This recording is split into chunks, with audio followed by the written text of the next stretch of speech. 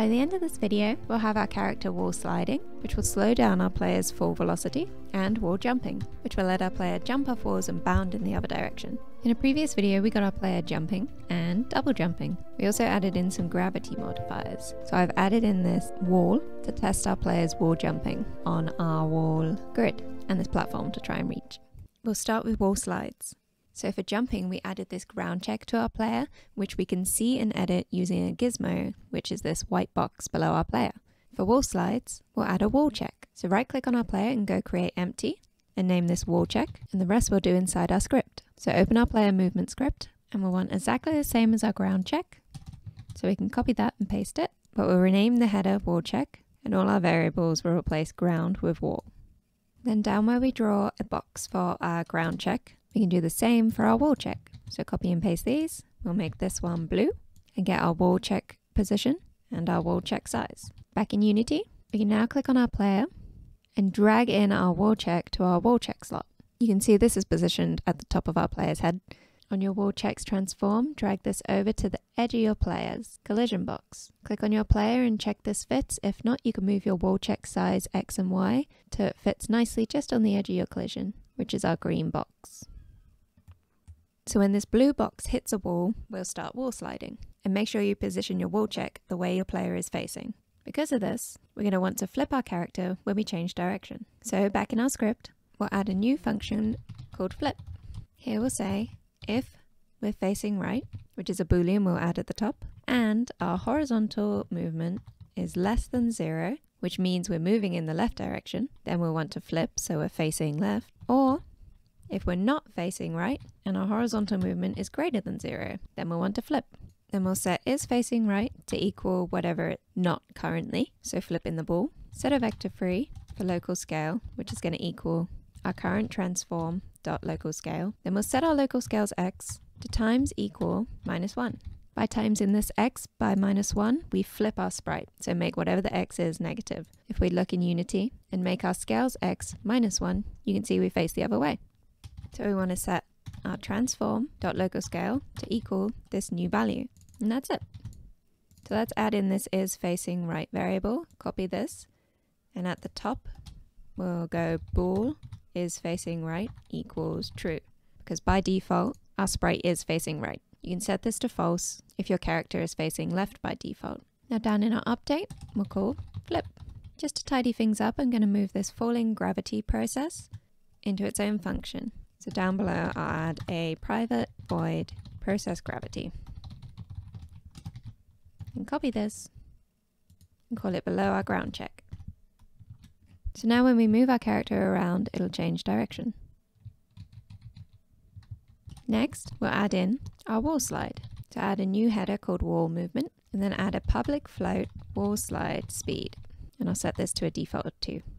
Then we'll also want a ball that is called is wall sliding. Cool. So now we have process gravity. Let's add process wall slide. Private void process wall slide. So let's think about how to wall slide. We need to be not touching the ground on a wall and be holding our movement towards the wall. So our movement can't be 0. So we're going to need a boolean to check if we're grounded or not. In our ground check, we currently set this with our double jumps. But to make this easier, let's add an is grounded boolean. And in here we'll be setting this to true.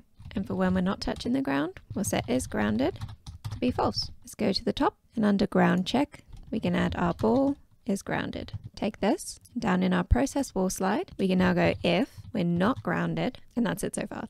So next we want to know if we're on a wall. So like our grounded check, let's add a wall check. So we'll go private void wall check.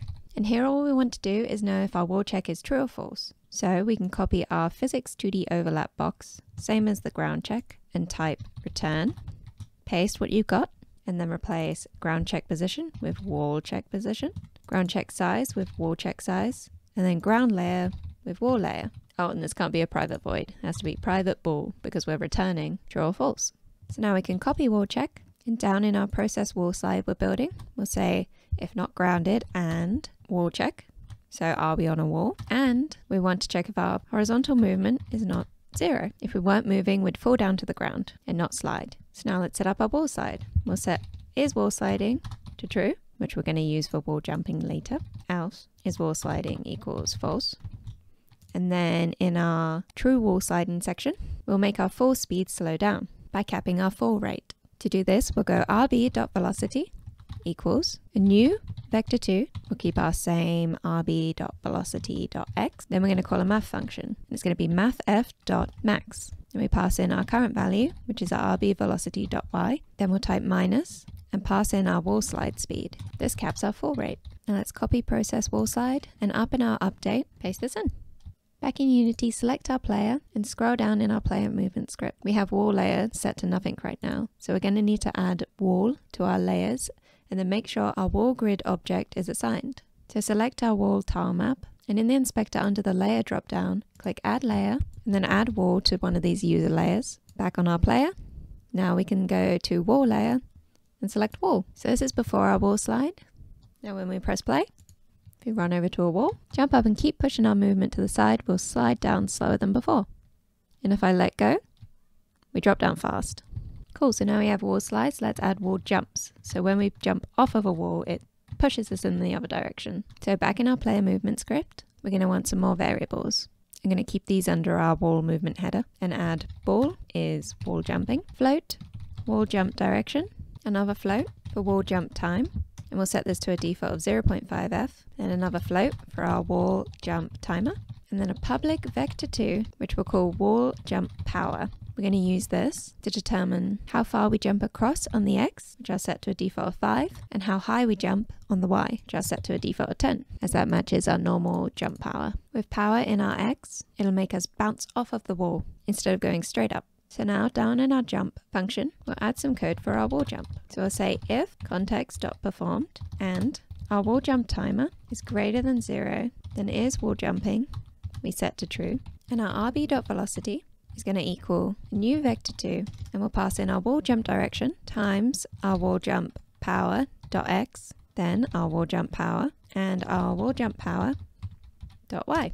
Doing this will make us jump away from the wall. Now we'll add a process for processing our wall jump. So down under our wall slide, we'll go private void process wall jump. And in here, we're going to check, are we wall sliding? Then we're no longer wall jumping.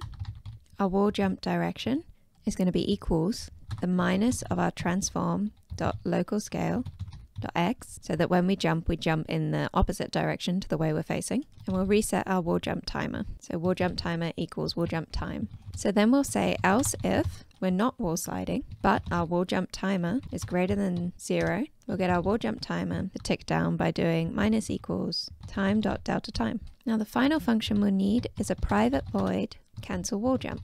So we can set our wall jump back to false. So is wall jumping equals false.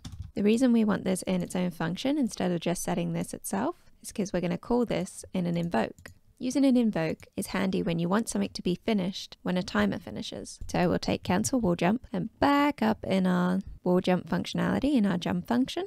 Under our RB velocity, we're going to set our wall jump timer back to 0 and then call invoke, name of, and pass in our method. So cancel wall jump, then pass in our wall jump time, and after testing, it works a little better if you add 1 to this. So it's just 1 millisecond over our jumping time. Hopefully that makes sense, but basically our wall jump will last 0.5 seconds, and then we can jump again after 0.6 seconds. This keeps movement fluid. Now when we hit a wall and start wall sliding, we want this to be called instantly. So back down in process wall jump, we're going to say cancel invoke, name of, cancel wall jump. So as soon as we wall slide, we can jump again. Let's call process wall jump up in our update, so under process wall slide. And then we actually have one more bit to add to our jump function. So when we wall jump, we want to turn and face the other way because we've jumped off the wall. So we need to force a flip. We're going to say if our transform.localscale.x is not our wall jump direction. So if we're not facing the way in which we're jumping, we're going to scroll down and take what was in our flip and back up. Paste this to force a flip. Cool. Now to stop any movement, when we move our character using RB velocity equals a new vector2, I'm going to put this below all our processes and checks and say if we're not wall jumping, then we can move. And we also don't want our flip to change when we're wall jumping, so I'll place that in there as well. So now when we go to Unity and press play, I'll start wall sliding down our wall and then jump in the other direction. You can see how this bounces our player off the wall in the opposite direction that we're facing. I built this little wall jump So now you can jump side to side and get your player to the top of a high platform. If we play focused, you can try some stuff out with our public variables. Like the wall slide speed you could lower, so you go really slowly down the wall. Or maybe you touch a slippery wall and it makes you go down really fast. You can also play with these wall jump powers. So if I set this to 10, you can see we now spring off the wall really far. But I find halving your jump power for your X and keeping your Y the same as your regular jump power feels the most natural. And that's it. We finally got our player movement basically down. Oh, I can't get up. Nice. Next video, I'm going to be adding player animations. So I'll animate our jump, our fall, our wall slide, our walking, and our idling. So that's it. See you then. Bye.